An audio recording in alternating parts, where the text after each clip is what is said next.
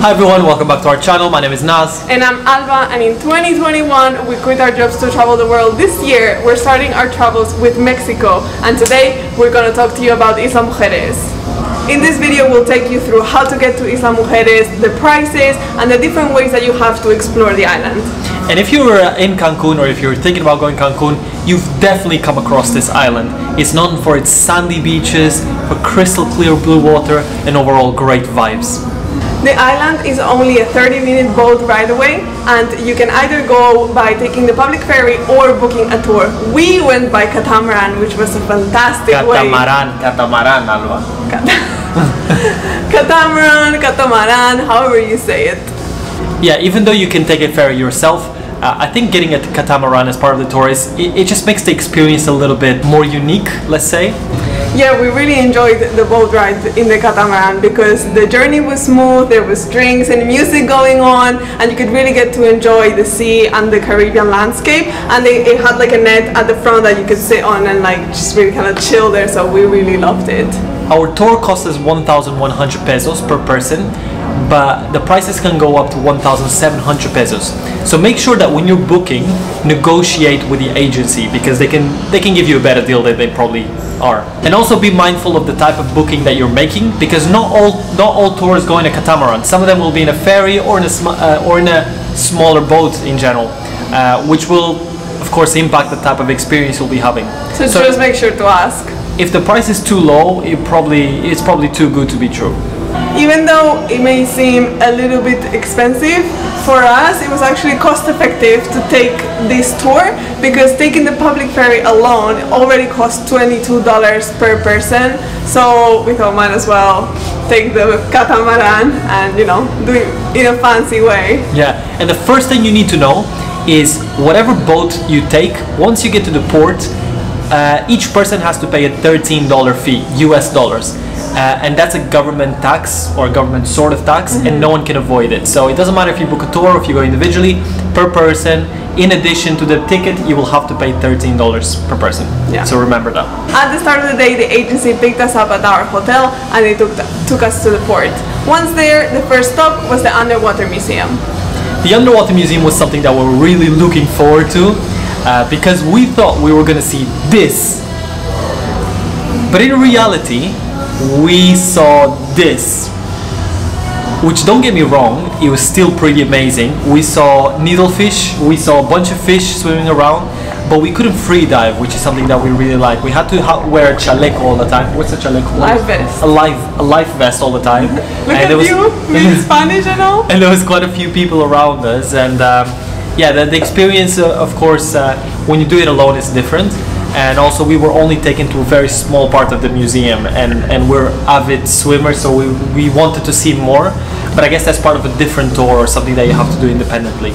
Yeah, so we did some research, and the official museum is called the Musa. I'll leave the link in the description if you want to check it out for yourself. But turns out that the famous rocks and the famous cliffs that you see on Instagram, to see those you need to dive with the oxygen and everything. But they do have another section of the Underwater Museum that's only for snorkeling. And if you do it through the official museum, it's probably much better and much longer than the one we did. Yep. However, prices do start at $50 per person only for the Underwater Museum. So it's quite pricey, but you know, if you really like it, might be worth it. I'm sure it is better than the one we did. Either way, we still enjoyed it. It's just not what we were expecting. Yeah. So after we did that, they took us by boat. It was another 20 minutes, and we got to Isla Mujeres. Now the island in itself is an absolute gem. We got to, they gave us 2 hours to explore the island, and what we did was we walked from the port to Playa Norte, and the walk was super enjoyable. You can see the great vibes, there's so many colors in the island, and overall this is an experience I really recommend. So if you come to Isla Mujeres just to stay in the island, it's 100% a yes. Yes, it's definitely worth it, because the beaches are so nice, there's no waves there. It's a really truly Caribbean beauty. Another way that you can explore the island is to get a golf cart. So the island is fairly small, That's why the people don't really rent cars. When you get there, they rent you a golf cart, which you can rent for 2 hours for about 700 peso, which is a really good price. Yeah. So a lot of the people use their time in the island that way. But you can definitely also explore by foot and enjoying your time at the beach. Yeah, so as we said, Isla Mujeres 100% recommend. Now the third part of the tour was something that we liked a little less to say. So they took us to a dolphin resort.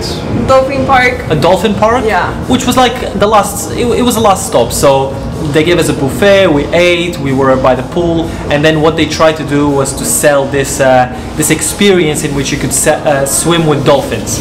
Apparently this is super common in Cancun, this dolphin experience. There's a few of different parks.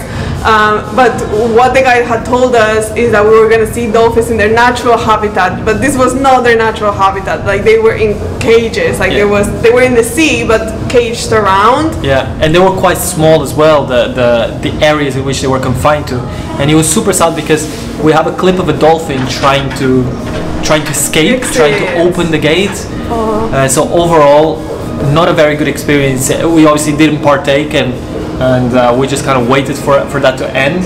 Yeah. So that was a minus on the whole experience, in my opinion. Yeah, we don't support any kind of animal tourism. So we wish we had known this before we took the tour, because otherwise we wouldn't have taken it. So yeah, if we were to summarize, the whole tour was good. It was cost effective, so we do recommend people do it. Maybe try to find an alternative to the last part of the dolphin resort. We would say that we wouldn't do it again if we were given the opportunity to. I think we would take a ferry independently and go to Isla Mujeres, stay there a couple of days, and then in one of those days we would probably do the underwater museum. Yeah. That's what we'd probably do.